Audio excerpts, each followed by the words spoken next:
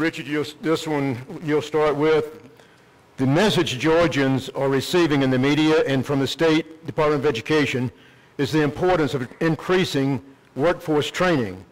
With regards to the Common Core Georgia Performance Standards, the path does not include algebra until the 9th grade or higher math above Algebra 2 by the end of the high school's academic career.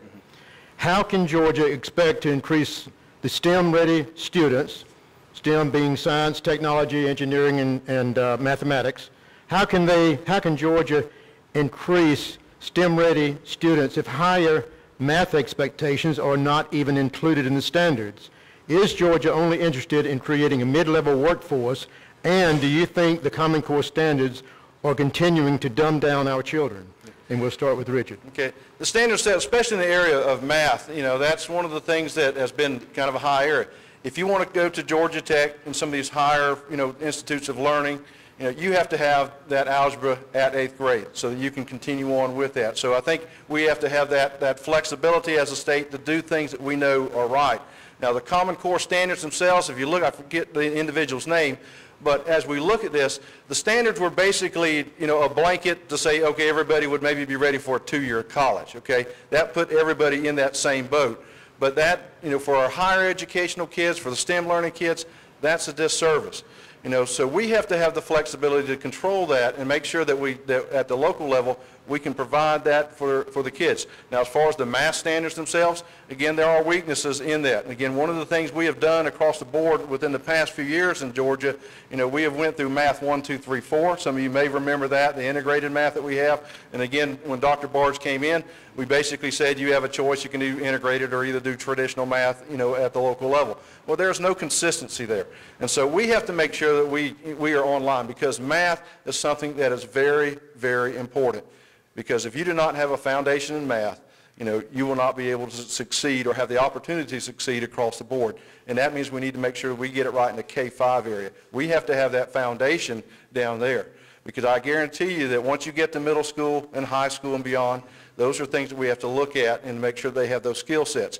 And one of the telling things that a lot of people don't mention, you look at how many kids are taking remedial math when they go to our technical schools, when they go to our 4-year colleges.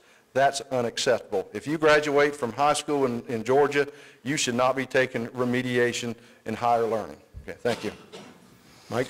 All right, we've got some of the highest graduation requirements in the country, including 4 maths, and that third math, the third math in that sequence must be at the advanced algebra, basically advanced algebra, algebra 2, trig, that level for our students to graduate. So by no means is that dumbing it down. Most states have lower graduation requirements than we do in the state of Georgia. As far as when young people can take Algebra 1, that is a local decision. They set up their sequence, their curriculum, the timing for when their young people are ready, prepared for Algebra 1. In some places, I know that's occurring at the 7th grade level. We don't dictate that from the State Department of Education. We know that we've got to do a better job with STEM. We all know that. At the Department of Education, we put a program in place to recognize with certification as a STEM school, our schools that are doing all the things they need to do in science and math to move the needle forward.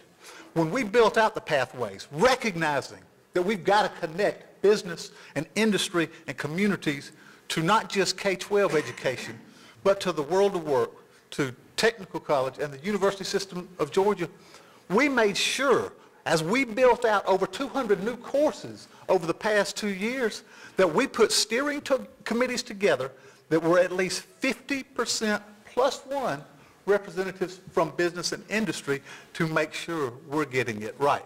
Representatives from places like Delta, or how about UPS or FedEx for logistics. We took their input as we built out the standards that we're having in place to make sure that we are going to be a STEM-ready system for education. We're moving in that direction. We've got the right things in place, and I'm going to stop now because she's very polite with that list. But I could preach a sermon on this one. Okay.